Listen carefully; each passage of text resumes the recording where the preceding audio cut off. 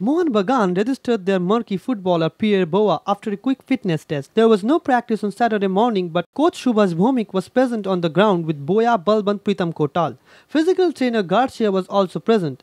The Mohun Bagan coach was seen testing the fitness and technical skills of this Cameroonian footballer for over an hour. Then the striker was seen giving a fitness test in the club lawn under Garcia's supervision. Then he was seen walking out with a smiling face after a long meeting with the coach and the physical trainer in the club tent. Just before entering the car, he told Extra Time that he will be match fit within a few days and will be ready to put a smile on the faces of the Bagan supporters. I'm feeling much better, so next week I will be fine. Okay, so hopefully you're going to play because obviously you're... Sure, I will play. Sure.